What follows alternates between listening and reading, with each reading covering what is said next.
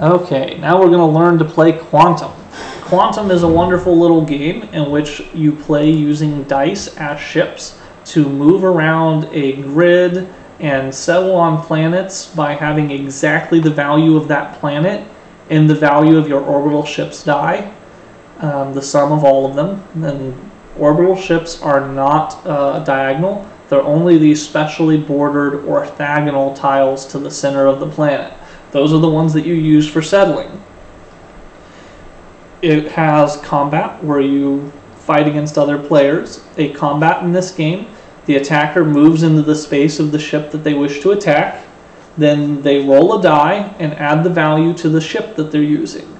And then their opponent also rolls a defense die and adds it to the value of the ship they're defending with. Whoever has the lowest total result wins the battle. So a 1, like my little one over here, this battleship is incredibly powerful for being able to destroy other players' ships. But here's the drawback. The 1 can only move 1 space on the board each turn. Its movement is based on its pip value. A 6 is a scout ship, and it can fly up to 6 spaces moving orthogonally around the board. Very mobile, very easy to do things with. So that's what you got looking forward to. Let's see, what else can I say about this before I just get into the ships? Okay, every turn you're going to have 3 actions. Down here is a turn sequence, little like player aid, helping you to look at what these actions are.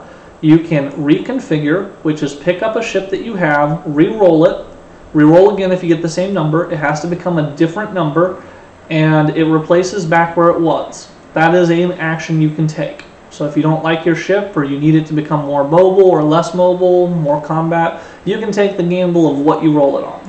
You can deploy. If a ship is in your scrapyard because it's been destroyed, or you acquired a new ship will actually let you deploy as a free action. You can place it into an orbital position around one of the planets you control. It has one of your cubes. You can use an action to move. Attack is a free action with moving, as long as you can move into their space with the amount of movement you have available. After combat, if you are successful, you move into the space or choose to go back to the space you originally came from. You get a little bit of freedom in where you end your attack. If you are repulsed, typically you just move your ship back. You ran away and retreated from that combat. Certain cards in the game, and we'll get to cards here in a second, allow an opponent to blow you up if you're unsuccessful, so attacking them becomes riskier. Another thing you can do is construct a cube. This is one of the primary ways early in the game that you get your quantum cubes onto the board. It gives you more planets that you can deploy from. It deprives your opponents of being able to go there as well. But the construct is 2 actions on the same turn, so you have to basically be able to get in position with a single action or have been in position from a previous turn. Research. You can choose to use one of your actions to up your research die. Your research die is over here on the right, and you just keep upping it until you get to 6. Once you get to 6 on your research die, you get a breakthrough and get an advanced card. Advanced cards come through either dominance, research, or constructing a cube. Also, you should note when you do dominance, this is where you get a +1 for every enemy ship you destroy, -1 for each of your ships that's destroyed. If you reach 6 on this die, where you've been dominating other people, you get to place a cube anywhere on the board that you would like. So you might place it in a planet far away from your starting position to put these cubes down. Once you have placed all 5 cubes, you win the game. The number of cubes might change a little bit based on the map and setup you're using. I just used the default map for this one. So that's all you need to know there.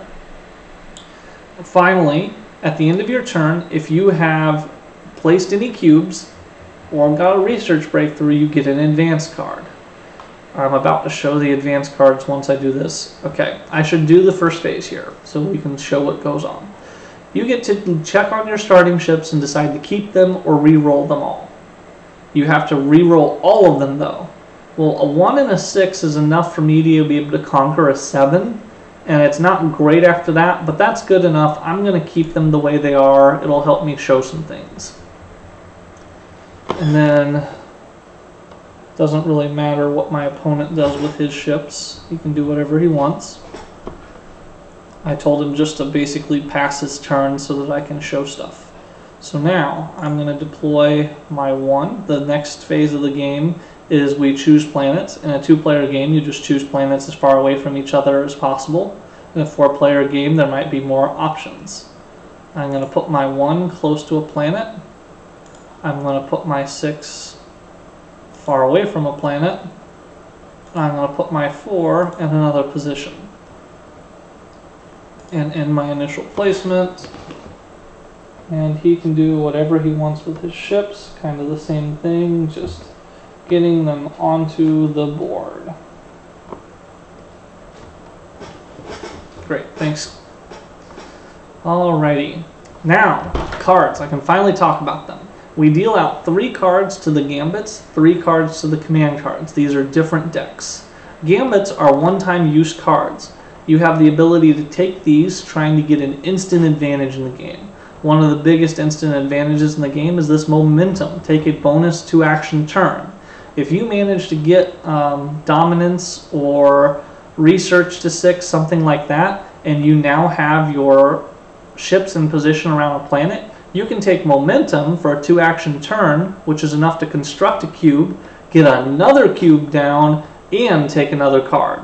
So it's a great way to just literally get some momentum to your actions or to rush the end of the game where people didn't expect it. Expansion is the most common gambit. It adds an extra ship to your fleet. Instead of having just 3 dice to work with, you'll have a 4th die to work with. You roll it and put it in position immediately if you choose to. You can keep it in your scrapyard as you want, but it'll take you an action later to deploy it, so typically you'll deploy. The other one that's available right now is Sabotage. Remove a command card from each other player. In a 4-player game, this is a really great card if everyone else already has a command card. You get to strip one of the victory things from every other player, and you lost one yourself, but everyone gets set back as long as they already had a command. Particularly good if someone's using their cards to good effect. Now, let's talk about the commands. There are all kinds of cards here. I am definitely not going to go through all of them, just get you the idea. Ravenous, Dominance Amplification. If you destroy a ship, get +2. When your ship is destroyed, -2. This is a huge benefit to someone who wants to be a warlike victor and just kill everyone else to get their win. Yes, it ups your risk because of the -2, but you have to do the same thing anyway of getting a net number of ships destroyed versus lost. Might as well do it faster. Righteous. Your dominance is not reduced when one of your ships is destroyed. Ooh, that's kind of nice. What if you combine these two? So now you get +2 if you win, and you get nothing lost if you lose. There's a big combo right there. Cruel. Anytime you attack or defend, let's say you lost, you were going to lose the combat, you can force your opponent to re-roll 1 time. Maybe you'll be able to win this time. There's another one that allows you to re-roll if you didn't like the option instead of forcing them to re-roll. They're all just kind of different things to help you manipulate combat. Alright, actions. The only other thing I want to talk about now are ship abilities, and then conquer a planet, and that's basically all I want to do for this how to play video. Each ship has a special ability. The number 1 ship is a battle station. Its ability is Strike. Attack one enemy next to the battle station, and it does get to move with that attack. So if there was a ship in range, I could move, go in between is where you go to attack. You'll put the dice right against each other and attack that player. Now obviously no one's close enough for me to use that strike. I'm going to move anyway, but that's just for a different reason. The next type of ship is a 2. I'm going to be able to show you a 2 in a minute. I'm going to be able to show you a 3 in a minute. 4 though, this one is a frigate. It has the ability to modify its value up or down 1. It can change into a 3 or it can change into a 5. I'm going to show those dice here in a bit too. I'm going to go straight to the 6 since I have one available. Does it show me his tooltips? No. A 6. This is a scout. It is very good at moving and it has a free configure. So you can run it all the way across the world, get close to your opponent, and then re-roll it and hope you get a different ship. An important thing to know is that your free action for your special ability can only be used once per die, even if the die gets re-rolled by Reconfigure or from Scout. You can only use that ship's special ability once per turn. Now, if a die has not used its special ability, let's say you've moved something and then you used Reconfigure to this normal use an action reconfigure to re-roll it, and you get a 1 and you're right next to an opponent, you can immediately use Strike because that die has never used a special ability. Alright, I'm going to move this Scout over here. Then I am going to research with my extraction and end my action phase. And then I told him just to basically pass turns. All he needs to do so that I can do stuff here. Okay, now it's back to me again. I can construct on this world because I have 6+1 in orthogonal orbital positions. So I will construct, place one of my quantum cubes onto the planet. In this case, the planet can only hold one. This is a 2-player setup, so the planets are a little different with multiple players. And then I can take this ship and go run all the way up here. Now the only thing left for me to do is to show you the 2, 3, and 5. So let's see if I can't use my Reconfigure free ability to get one of those types of ships. A 3! Yay! Perfect! This is absolutely ideal for me because next turn I'll be able to use this ship ability, Warp. Swap places with one of your ships located anywhere on the map. This is one of the most effective ways to get a 1 into position next to an enemy, which my 3 has now put me. And then I will be able to strike with that battleship immediately. So quite cool. I'm glad that I got a 3. Warp. Good way to get your low-cost ships, your 1s and your 2s, into the position you want. Or just to reposition the 3 into where you want. Maybe the die over here, maybe you used a 5 or a 6 to get somewhere, and then you warped the 3 in because the 3 was what you wanted. Alright, I'm going to end my action phase here. I get to pick a card. I'm going to go ahead and pick Momentum. So I get an immediate 2-action turn. Before he can do anything about it, I am going to Warp ability with my 1. I have 2 actions left still. I am going to choose to use my ship ability Strike and move up here and attack. Now it's going to roll a die. I got a 1 plus 5, he got a 5 plus 2. I got a lower result with 6 than his 7, so I destroy his ship. Now I get to choose to move my ship back to where I came from or into position around his planet. I'm just going to be incredibly aggressive here and move on into his planet. Now the only die left are the 2 and the 5. I'm going to go ahead and use the free ability here to modify this into a 5. A 5 has the ability to, come on tooltip, come on, move diagonally. This is actually even more movement than the 6, depending upon if you need a straight line. A 6 can go 1, 2, 3, 4, 5, 6 from this bottom corner, but the 5 can go 1, 2, 3, 1, 2, 3, 4, 5. Oh, I have already used a special ability this turn, so it's not allowing me to use his special ability until next turn. I was like, why is it not letting me show that I could go all the way here? I'll show that next turn instead. The only thing left for me to do is to try to get a 2, I believe. Yep, 2 is the only thing I haven't shown. Please be a 2. Please be a 2. It's not a 2, but I can go ahead and move it. Since I have not moved this die, I only used the strike action. So I warp my battleship in, I attack with the battleship, I turn it into something else so it can get there, and I attack him. Now you'll notice I had a 6 result, 4 plus 2, and he had a 3 plus 3, so also a 6 result. It favors the attacker in a battle. I want to stay a little further away from his 3 so I don't get blown up instantly. And in fact, that was a mistake. Undo move choice, please. Good, let me. Because one of his rerolls, he rerolls the ship immediately, was a battle station. And I don't want him to drop the battle station adjacent to me and get to kill me with a free action. Alright.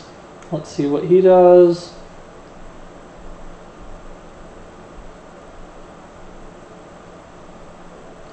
Alrighty. He hit 6 on his research and gets to do whatever he wants and take a card. Okay, he picked whatever that was, righteous, he can't lose dominance, and replaced it with brilliant. Add 2 to your research at the start of each turn. So every 3 turns you're going to get a command card or a gambit for free. Pretty nice card if you can get it early. Anyway, that's the general idea of Quantum. Please show me a 2 game. Show me a 2. Reconfigure. Be a 2, be a 2, be a 2. Nope. Reconfigure. Be a 2, be a 2, be a 2. Can I reconfigure that same ship? I guess I've never tried to re-roll the same one. Yeah, you can re-roll the same one over and over. Alrighty. Just gonna end that and then let him do his thing. I want to show you the tooltip so you can see what it's called. I'm pretty sure it's called a flagship.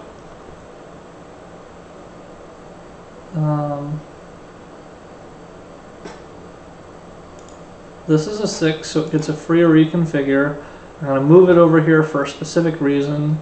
And I'm going to use its ship ability to reconfigure itself for free. You got to be careful using that one because you can't stop once you've done it. Reconfigure. Reconfigure again. I will roll a 2 someday. Alrighty. In the action phase.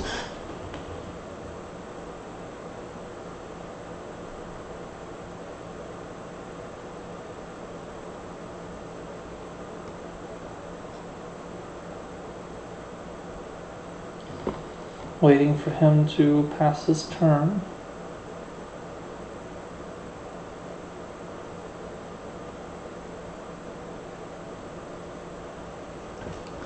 My turn.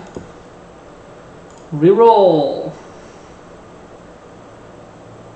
That is still not a 2. Someday I will actually roll a 2 and be able to finish this video. I'm so sorry this is taking forever. This gets a free reconfigure at least.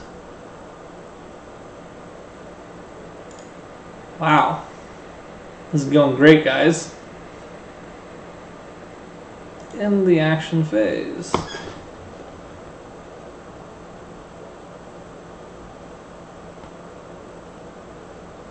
Another thing I guess I can note about nuances in this game, you can only have 3 command cards at a time. If you get an additional command card, you must replace one of your current ones.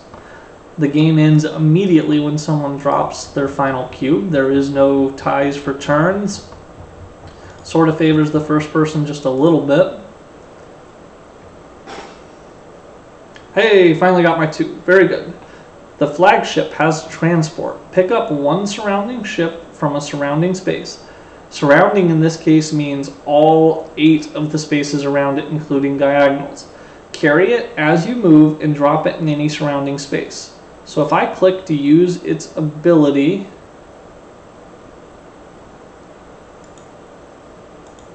oh, I've already used reconfigure this turn, so I'm just going to research, pass my turn, and next turn, I use the free ability on the 6 to get that ship in the first place.